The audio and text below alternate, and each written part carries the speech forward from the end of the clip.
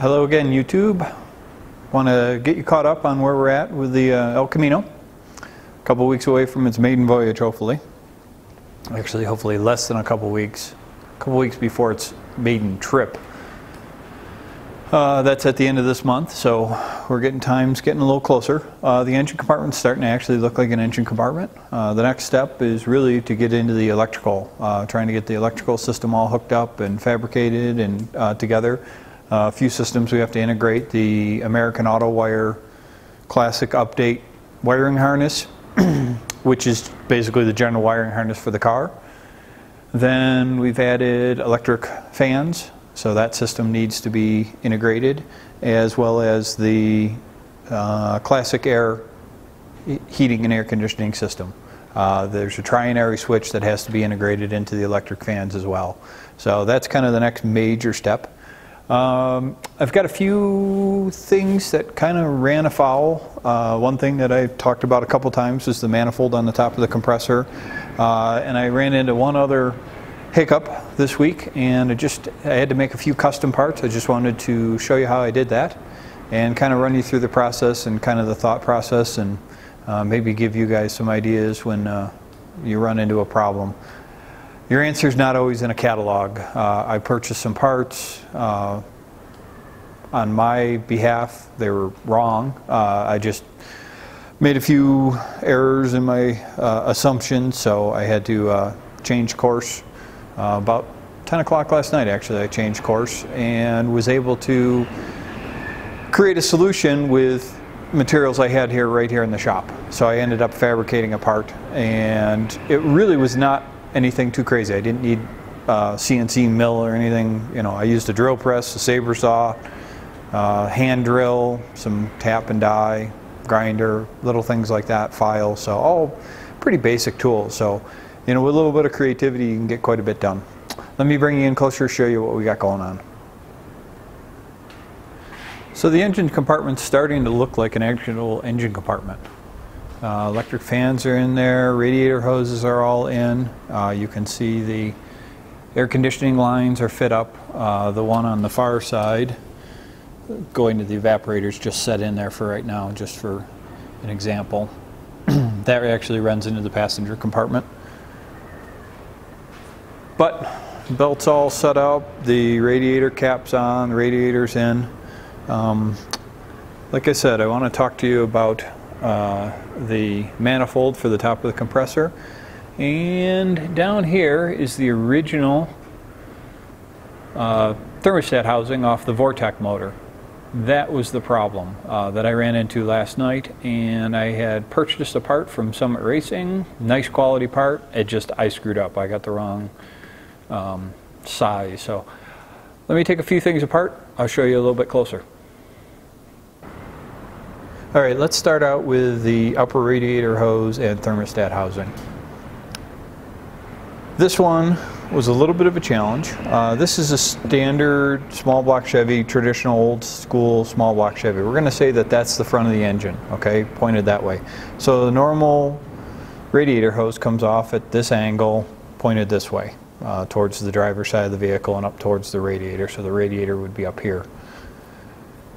On this Vortec motor, the air conditioning compressor is right in this area here. So what they did for those motors is if you notice, this is a traditional small block Chevy thermostat housing, and this is the one off the Vortec motor.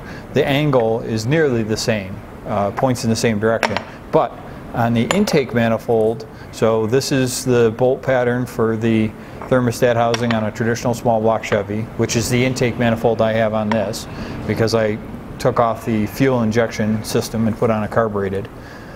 So on the fuel injected manifold from the factory, that bolt pattern is more in this orientation.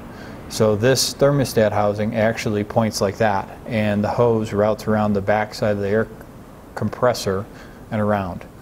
So what did I need to do? I needed to take, so I couldn't take just the factory one and just bolt it on there because it was pretty traditional. It was actually the bolt pattern that was different.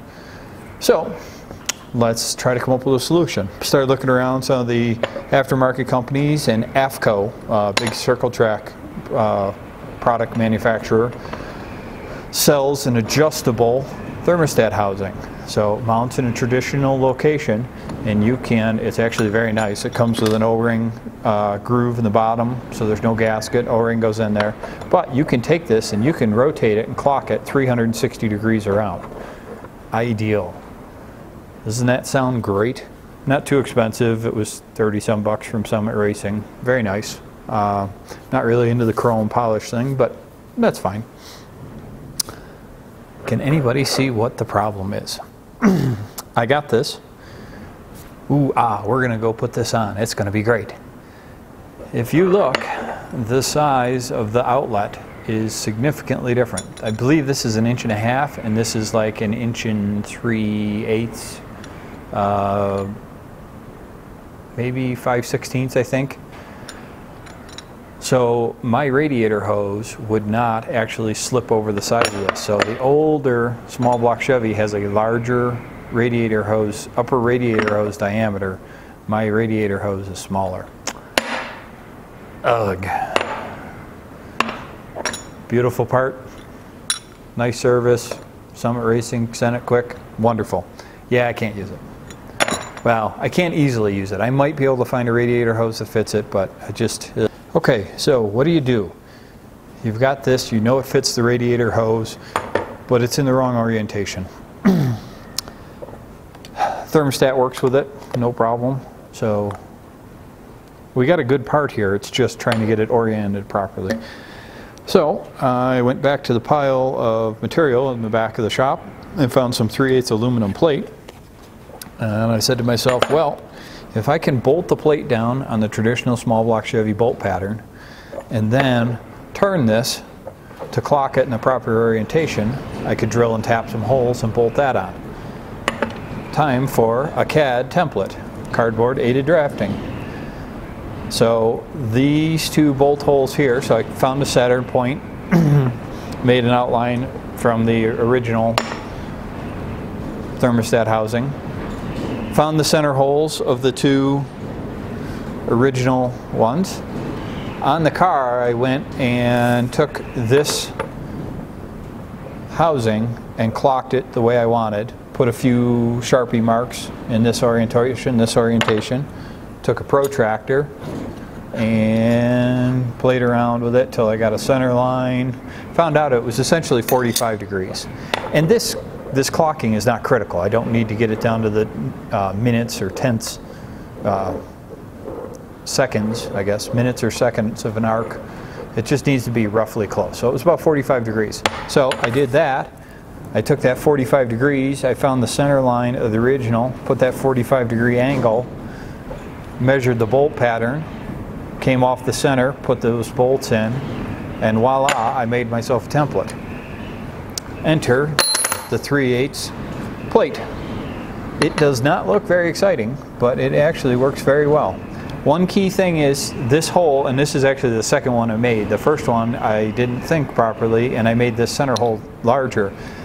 This center hole is what holds the thermostat into the intake manifold. So there's a little recess in the intake manifold that holds this thermostat, sits down in, and the thermostat housing actually captures it.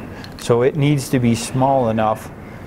If this hole is larger than the diameter of this will just float around in there, and that's bad. And that's what I did wrong the first time. Fortunately, I caught it. So I created a hole that was the size enough to hold that. These two clearance holes are the distance and proper size for the small block Chevy, traditional small block Chevy. I've got some socket head cap screws to fit in there. And then this will fit just like that. Couple of bolts that thread right in there. And now all of a sudden this thing fits on, and it's actually properly oriented for the radiator hose to come in there and get there. It's spaced up 3/8 of an inch. It's got 2 extra bolts. It's going to take an extra gasket. But all of these parts I had sitting around. I had a couple of socket head cap screws. The plate came out of a scrap from something. So it took a while. Took more than one try. But in the end, I've got a really good product. Obviously, I haven't cleaned it up yet or anything. I took the belt sander and went around. And again, this was created with cardboard, pencil, protractor. The hole was done with a hole saw in the drill press. The small holes were just done with a hand drill, cordless drill. Tap these by hand. A couple files. Like I said, I did use the belt sander to clean up the outside, but you could do that with a file as well. So this did not take a tremendous amount of tools or technology. It can be done. So it just worked out nicely. It's a win on my part. This is going to have to go back, unfortunately. Again, my bad, but Summit has very good return policy. And I got to make a custom part. 11 o'clock last night. I wasn't looking at it quite so cheery and rosy, but now that I got it done, it's really cool to actually accomplish it.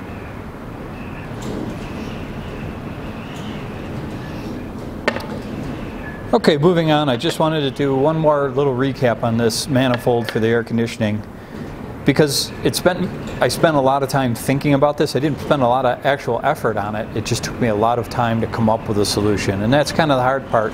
Fortunately, on this car, I have a lot of things going on, so I could just set this aside for a while, not worry about it, think about it, do some research, come up with some ideas. So, like I kind of covered over some of the different earlier vlogs, original one was this up and down manifold was going to run right into the hood. No good.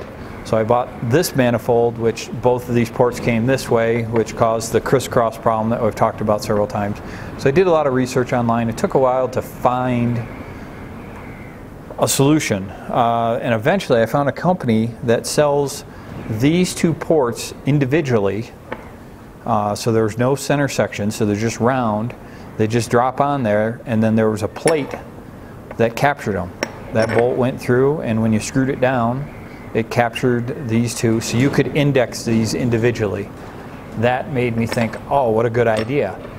It was a $50 manifold. These two manifolds are $50 a piece. I could have returned both of them, so the cost would have been even up, other than the return shipping on these.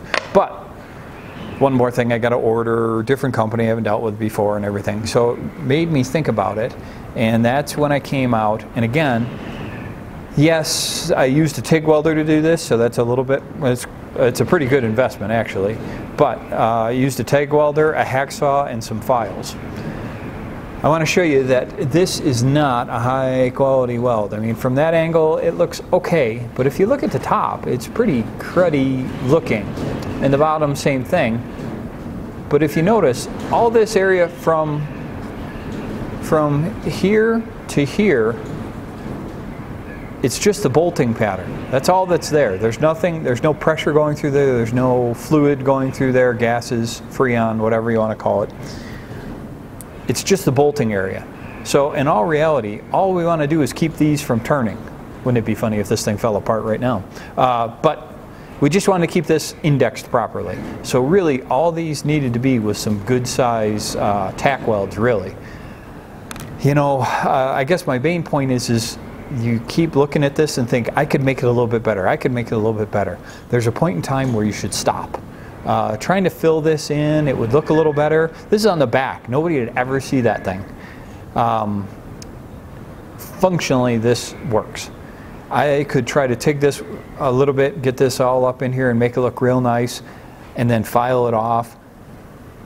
Like I said, this is my first functional aluminum weld ever.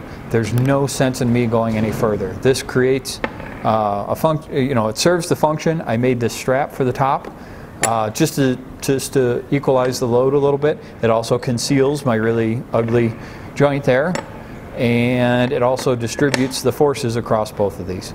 So in all reality, I think it's a pretty elegant solution. I did take a little bit of a risk in the fact that, I cut apart this $50 fitting, and if I screwed it up, it goes into the garbage. The other thing that to note is I didn't know what kind of aluminum this is. Not all aluminum is weldable.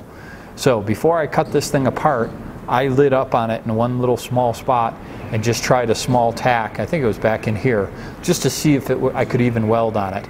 You know, kind of a preparatory test drive, see if it would work, and it did. So that's when I took off and went after it. So again, I just wanted to show you that. I wanted to show you the ugly part on the car. It looks a little bit better. So, but all in all, I'm really pleased, and you saw the end result. The lines fit in there quite nicely, and I'm quite pleased with it. So yeah, thanks for coming along. I appreciate it. I will keep hopefully this week weather's going to be good. I'm going to get a lot of electrical done. I got to get my fuel pump in. Electrical and fuel pump are really my last two things. Then I can put oil in the motor, prime the oil system, drop the distributor back in, and fire this bad boy up. So I don't think it's going to be before the end of this week, but I would hope by the middle of next week this thing should be running. Then I can do things like put a windshield in it and more of those comfort type things. So thanks for following along with me. Please like, subscribe to my channel. I'm going to be doing more workshop stuff as we go along after we get this project done. So thanks again. Talk to you soon.